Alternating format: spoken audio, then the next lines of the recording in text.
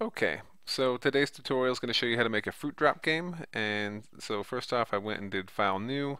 I've got my new application here, and I've got a couple other ones that I just created as practice that are there. So I'm going to go into Frame 1. I'm going to go into Games down here under the local library, and I'm going to go into Shoot 'em Up Space Game. And I'm just going to take this backdrop here. There's a bunch of different backdrops you can use, or you can use your own images. Make sure that if you are to borrow backgrounds, that you cite your sources and don't plagiarize. Oop, how did that come down here? Is that going to go down there again? Ooh, there it is. Okay, so let's see here. Let's see if this background fits in there. I made it oversized so that these buttons along the top don't show. Okay, so I've got my background set up. Now I'm going to go into Shoot 'em Spacecraft here, bring out the Blessed Killer, set him in there, and I'm also going to bring out of Game Objects 3 balls. Let's drag them right over here, and I'm going to leave them off in this gray space. Okay, so those are set up. And I'm also going to grab a bat. So let's see here. Let's use bat. How about bat 3? They'll have higher contrast. They'll show up a little bit better. It's got a nice little face on it. Okay, so got my basic game objects set up here. Again, I put these off on the side for a reason. Let's go ahead and animate the Blessed Killer first. So I'm going to select it. Actually, I'm going to right click on my background first and just lock that so it doesn't interfere. So I'm going to select my Blessed Killer, go to Movement, go to Static, and set it to Path. Now if I edit the path, I can choose this tape mouse, and it's going to tape like it's recording my mouse. I'm going to drag out here. I'm just going to make a nice little path for it to move in. Let's give it one little dip down here. And make it a little bit erratic. There we go. And now I'm going to go back to here. I'm going to loop the movement, and I'm also going to select reverse at end. And I'm going to leave the speed. So I'm going to hit OK. And now if I hit F7, you see it moves around, follows the path lovely. Okay, so now I want to make it so that it starts launching these here. So I'm going to go back to my event editor, go to New Condition, and go to this clock. Right click on that and go to Every. I'm going to hit OK. Actually, let's set it to 3 seconds. Every 3 seconds, something's going to happen. And if I go under this little cube here for Create New Objects, I'm going to right click, go to Create Object. I'm going to have it create this ball. I'm going to have click OK. And I'm going to have it go relative to the spaceship. So hit OK. So now it's relative to spaceship. I'm going to hit OK. And now I'm going to do F7. Every 3 seconds, it's going to create a ball. But now you can see that ball just sits there. So it does us no good. So we're going to go back to our frame editor, and with these off to the side here, I'm going to click on the ball, make sure movement is selected, and go to static, set it to pinball movement, and I'm going to set initial direction. I'm going to clear this out and have it go down, and maybe a little sideways. And now let's see what happens. Wait 3 seconds, and the ball falls. And it's got a nice kind of like gravity effect to it from that pinball movement. Okay, so I'm going to do the same thing to this ball. I'm going to go from static to pinball movement, clear out the initial direction, have it go somewhere down around like this. Okay, and then this one I'm going to go from static, set that to pinball movement, and I'm going to have the initial direction really wide, make it a little bit tricky, because I'm going to end up making this one worth like a lot of points. Okay, and I'm also going to make this one, the initial speed, triple that of the others. Make it 150, so it's going to be a little more difficult to catch. So now I got to go back to my event editor. I'm going to make another every condition, so new, right click here, every, and this will be every 2 seconds. We're going to go to create object. We're going to create ball 2, hit OK. Okay, relative to the spaceship, and I'm going kind of quick now because this is review. I'm going to hit OK. So now, see, okay, so every 2 seconds that thing falls, every 3 seconds that thing falls. You also saw this stray ball over here. That's because those balls just sort of exist out on the side there, and we're going to get rid of those. New condition, every, and we'll do every 7 seconds. create an object. We'll have ball 3 come out. And ball 3 is really fast, and it's going to be, again, worth a lot of points. So, again, relative to, got to make it so it comes out of the spaceship, not just appearing in the middle of the screen. Hit OK. And let's go ahead and watch this. Okay, every 2 seconds that happens, every 3 seconds that happens. Just dropping balls, there we go, and oh yeah, I think that other one went out really quick, so it was too fast to see, but there it goes, yep. So, now they're going off the edge of the screen, so what I need to do is I got to do a new condition. I'm going to choose it on this ball. Let's go to collision, or I'm sorry, test position, under position, test position of ball 1. Leaves it on the left, leaves on the right. If that happens, we're going to go under that same ball in that column here, and we're going to go to movement, bounce. And let's do the same thing for this ball. Test position, ball 2 on the left, on the right. Okay, again, I'm going fast. Drag out that bounce command. Just going to go fast since this is something I did slowly already. Right click, position, test position. If it leaves on the left, if it leaves on the right, hit OK. Copy out bounce. And let's just test it real quick, see if those balls do indeed bounce off the wall rather than just fly away. And we got to, up, there it goes. Yep, had to wait for that wide angle one. Okay, so we've got that all set up pretty well. We're in pretty good shape here. Now let's go ahead and give some motion to the bat. So I'm going to go back to my frame editor, click on my bat, and go to movement, set it from static to 8 directions. And for the directions, I'm going to click here, and I'm going to make it cleared, and then left and right. So I can only go left or right. And let's see here.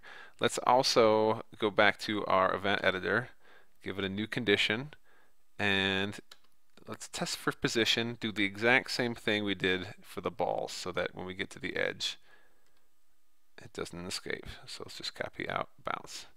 And let's go ahead, F7, test the frame. I can move left. When I hit the edge, it bounces. When I hit the right, it bounces. I'm in good shape. Okay, now the balls are just falling through the bat. So we got to do new condition. Let's do it on the ball. Do collision with another object. Choose the bat. Let's hit OK. And when it collides with that, we're going to go and we are going to go under here. Wait a second. It's under the joystick. Let's go to score, add to score, and let's just have that one worth 1 point. Okay. And let's also do, if we right click on under here, under the same objects column, we can go to destroy, so it'll disappear. So now let's repeat that for the next balls. Right click here, collision, another object, choose the bat, okay. And I'm just going to copy, add to score. That one's also worth 1, and it's also going to destroy it. And let's do a new condition on this third ball. Right click, collision, another object, choose the bat, hit OK. Okay, now it is going to let's not copy that because it's going to add to the score. Score, add to score. And let's make this one worth 5 points since it's so fast. It's difficult to catch. So we'll make it more rewarding. And we'll also go to destroy it. So now, let's go back to our frame view. And if I go over here and right click, I can go to insert object. And I'm already on games, but you want to scroll down till you see games here. And choose score and hit OK.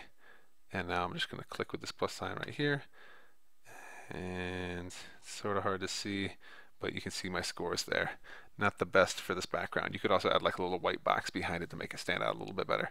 But let's go ahead and test it with F7. Moving back and forth. Let's see if I can catch a ball. The ball disappears and it's adding to my score. And let's see if I can catch that really fast one. I can't. But you can see that these are each adding 1 to my score. And we're getting to the point where this is becoming a playable game. Ooh, it looks like I might have caught that. Okay, so now what I'm going to do is I'm going to make it so that there is another level. And of course, when you're working on this game and you're making your final game, go ahead and add sound effects for when you catch the ball. Make up your own sound effects. Use the Foley techniques that we used in previous lessons. And you can add some background music as well. Okay, so the next thing I need to do is let's make another level. Okay, so the way to make another level with this is I'm going to go over to my frame here. Actually, first let's save. File save as fruit drop tutorial. Okay, so I'm going to go over here to this frame. I'm going to right click on the frame and I'm going to copy the frame. Then I'm going to right click on the program here that we created and I'm going to do paste frame. And I'm going to call this, if I right click and rename it, oh, it had me in there. Rename. There we go. Okay, I'm going to rename this frame 2 or level 2, anything like that's fine. Okay, so now level 2 is the exact same as level 1 right now. In order to make it look a little bit different, I'm going to go in here, I'm going to take the background. See here, let's go to my background and I want to edit it. And let's just do something to make it look a little bit different so we know it's on level 2. Okay, so do a big circle on it. Okay, you're probably going to want to have totally different backgrounds for your different levels, but for the expedience sake of this tutorial, I'm just going to do that. You also might want to have it say like level 2. We can have a screen actually pop up saying you beat level 1, now here comes level 2 or something like that. But essentially, what I'm going to do is I'm going to go to my Blessed Killer. I'm going to go to the movement. I'm going to add the path, and I'm going to create a different path, or I'm going to add to the path that exists, and I'm going to make it more complicated. Okay, and I'm going to take the speed and I'm going to escalate the speed a little bit, so again it becomes more difficult, right? Now I'm also going to go to my bat, and I'm going to go to my speed of my bat, and I'm going to make my bat a little bit faster. Okay, that's going to make it also maybe a little bit more difficult, at least more intense. And then I'm going to go to the balls here, and I'm going to set the initial speed of these up a little bit as well. Set that up a little bit more, that one up a little bit more, and this one's already very fast, but let's make it very, very fast. Okay, and now if I'm to test this, get that out of here. If I'm going to test this, you can see the spaceship's moving faster, the balls are falling faster, and my paddle is moving faster.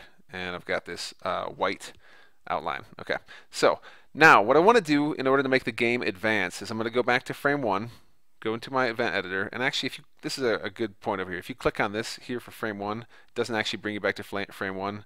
If you double click on it, it may or may not. You got to make sure that you've got frame 1 up here selected. Okay, so I'm going to go to my event editor.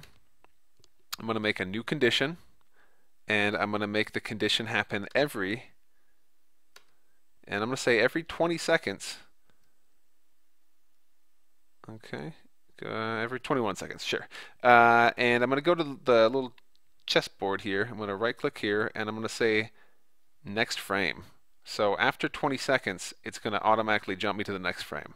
Now I'm running short on time for the demo, so I'm going to you're going to have to take my word for it that this does work.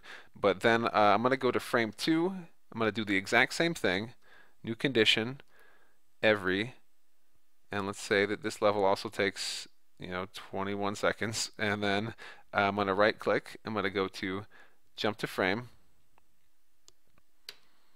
and I'll have it jump to frame. Actually I'm going to make a new frame that's going to be like the high score frame, so I'll do new frame, high score, go in here in the frame editor and hit right click, insert object, make sure games is selected, and you choose high score, and you put high score in there. Now you can make this have like a nice background as well, which I suggest you do, but this will allow you to log your high scores. And now let's go back to frame 2. Oops, got to do it up here.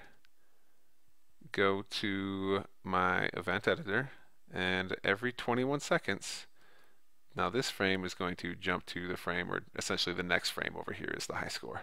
Okay, so we're in pretty good shape. This is going to be the end of part 1. I'm going to show you part 2 briefly, where we'll show how to have it so you have lives and how you lose lives, and you can potentially lose the game as well. And we'll get that set up in just a minute. Okay, thanks for watching.